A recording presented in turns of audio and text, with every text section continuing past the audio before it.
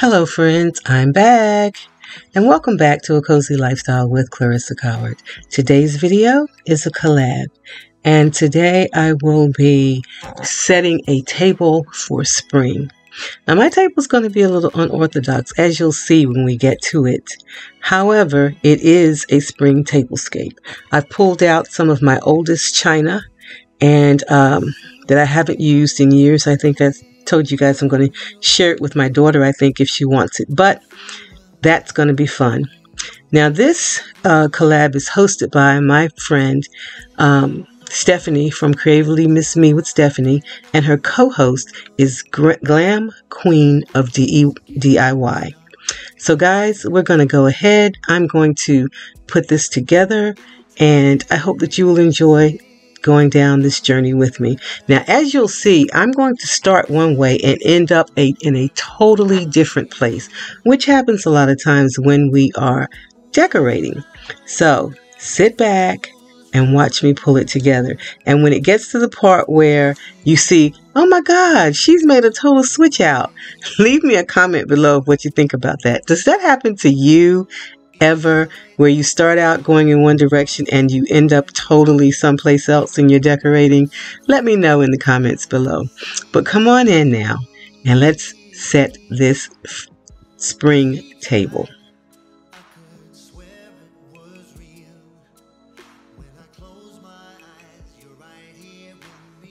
Now friends, let me tell you from the start that this is a no spend.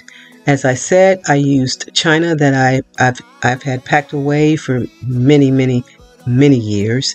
The table runners that you see, you've seen before. I happen to have two of them, so I thought I'd put them together and make them more like a tablecloth. I never do a tablecloth. I don't know. I like for the wood of the table to show. That's just my preference. So very rarely do I use a tablecloth. And for my table for two, I like for the glass to show.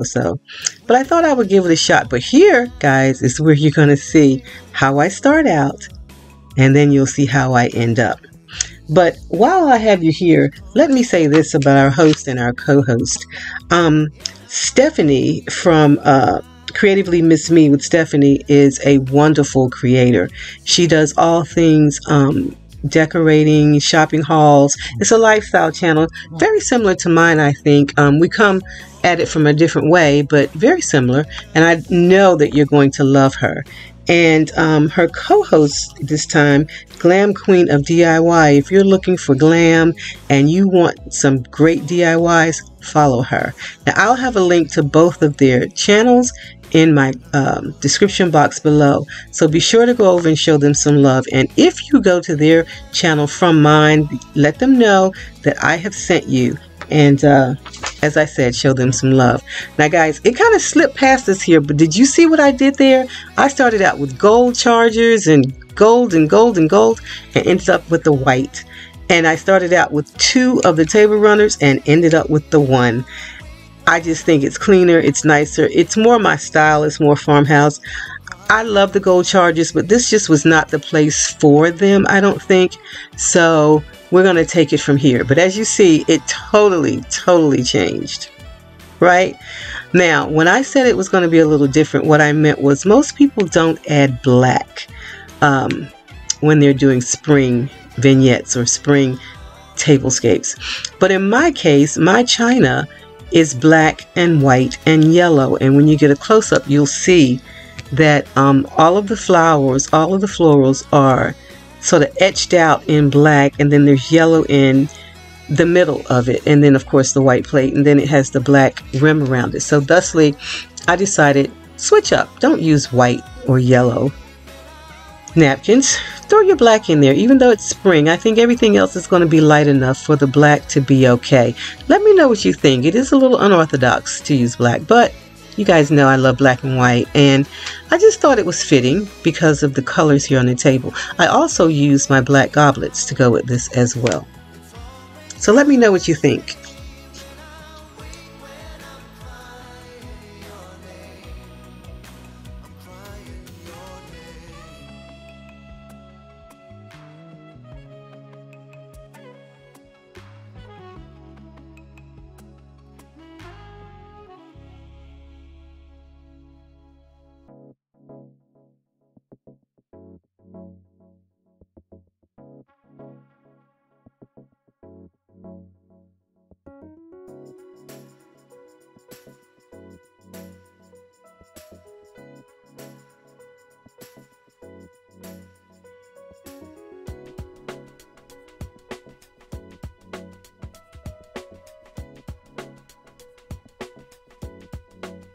Friends, I thought I'd take a moment and point out the DIYs on the table. The candelabras that actually have the green sort of, I guess you would call those, I'm not sure what you call those, but the green ball sitting on top, they were both DIYs. That I had candelabras that I got from the thrift store, and I had the tops that I got from the thrift store. So and it was clear glass. I sprayed them to give them the frosted look, and married the two together, and I've been using them for a very long time. Now, as you get a closer look at my china, you can see what I meant about the black and the yellow. Thusly, I used the black napkins, and I just tied it with the yellow ribbon, something simple. I had bunny rabbit ears that I could have used, but I thought not this time, just a little different. On the end of each table, I have a setting of what we could be drinking. I have a wine carafe on one end, and then I have a picture for homemade lemonade is what I have in mind. And then I have serving trays as well. This is quite a large set of china. And the box in the middle of the table, I said it was a no spin, but I did buy this about 3 or 4 months ago. It's just been sitting in the closet, but it was really inexpensive. It was like, I want to say $13 for that size, and it had different sizes. And all I did was I put plastic bags in the bottom. I didn't even use foam. And then I stuck my florals in because I didn't want to, it didn't have to be that complicated to get the centerpiece done. Of course, my signature angels are on the table. What I don't have this time, what you will see that is missing, are my signature candelabras, but I may add a candle or two in the floral arrangement. What's not there now, but that I have had added since then, and you may see that in the pictures, is I put a bunny in the middle of the floral arrangement. So, you tweak things here, you tweak things there, and I had already done this footage. But I think it's going to be in the pictures that you're going to see at the end, so it will change a bit. But I hope you like this. I enjoyed putting it together for you. As I said, it's a little unorthodox, a little different than what I normally do for spring. Everything is normally really, really bright and light, but I thought this was very pretty. And I'll change it out after Easter because, of course, I've got the bunny and I've got the eggs. But for now, I thought it was pretty, and I hope you do as well. So guys, I would like to encourage and invite you guys to find something today that brings joy into your life. We all need a little joy, as I always say. If you're new to my channel and you haven't been here before, I hope you'll hit that subscribe button. And once you do, I hope you will also hit that little bell so you'll be notified of all upcoming content. We'd love to have you become a part of our lifestyle channel here.